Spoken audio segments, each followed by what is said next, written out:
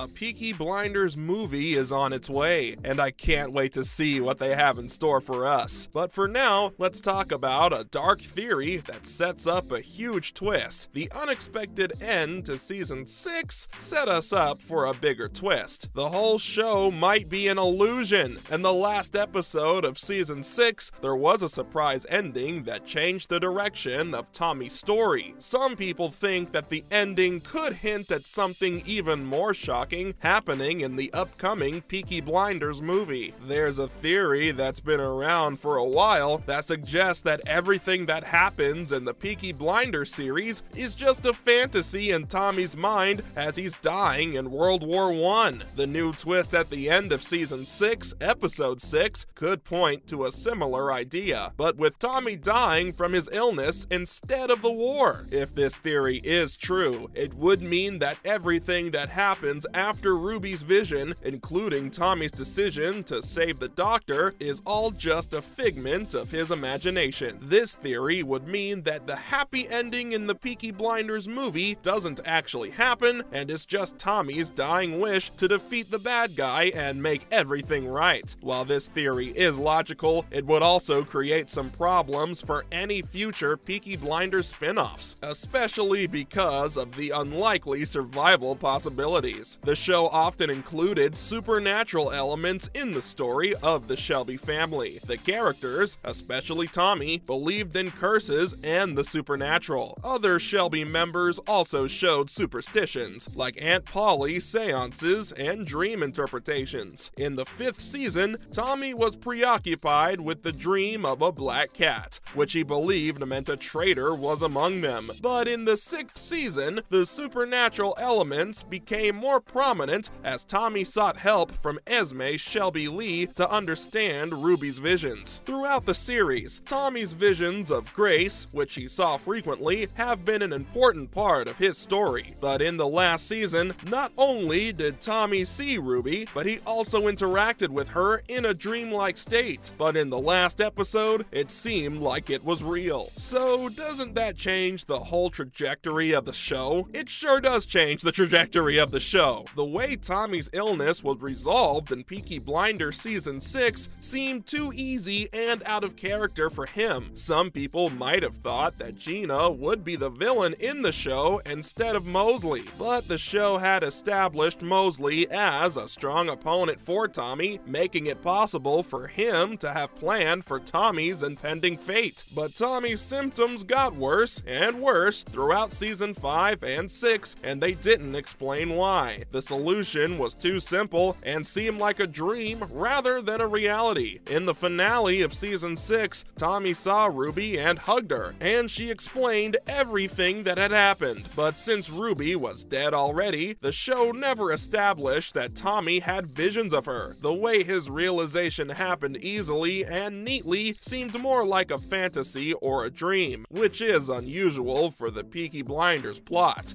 All these supernatural interferences suggest another thing: the ultimate villain might not be defeated. These small inconsistencies in the show could be explained by the idea that Tommy is not actually cured of his illness, and is just imagining how he would defeat Oswald Mosley in his final moments before he dies. The Peaky Blinders movie could offer a satisfying ending to Tommy's final fight against one of his greatest enemies. Not just that, it could even set up future spin-offs that would be part of Tommy's imagination. The explanation might be more likely than the idea that Ruby's vision proves the existence of ghosts in the show, which was never hinted at before. I know this explanation could be disappointing for fans because it would mean that Tommy doesn't actually defeat Mosley. Besides that, it would also mean that any future spin-offs would only exist in Tommy's imagination, which would be a different realm from the rest of the series. It's honestly a bummer to even think that this show is nothing but a dream, but why shouldn't Peaky Blinders follow this theory? It's not new for a main character to be dead throughout a story. Some movies have even made it famous because of that surprising twist, but it makes sense that Peaky Blinders could be just in Tommy's mind because of Ruby's vision. And also, it would be too easy and a cheap way to explain everything that happened happened in 6 seasons. Besides that, it wouldn't make sense for all the spin-offs to just be in Tommy's mind. It would be more fitting for the show, with its many references to the supernatural, to finally make ghosts a real thing in the show. This would make it less likely that everything is just in Tommy's mind, and would make the spin-offs make more sense. But that isn't the only thing that makes little sense in the show. I've got a bunch of questions that need to be answered. Like, what did Tommy whisper to Duke? Tommy Shelby held a dinner with his family to say goodbye without telling him about his impending death. He went around the table telling his family members what he wanted them to do and who he wanted them to take care of. The most important goodbye was to his illegitimate son, Duke, a lonely traveler turned Peaky Blinder with the signature haircut. Tommy whispered something in Duke's ear before he turned his back on his family for what he thought was forever, but what was never revealed, he said. Some fans also suggested that the first couple of words Tommy said to Duke were, "I want you," and then it was inaudible, leaving the exact words he said to Duke open for interpretation. And while we're on Finn and Duke, are we going to get a rivalry between the two?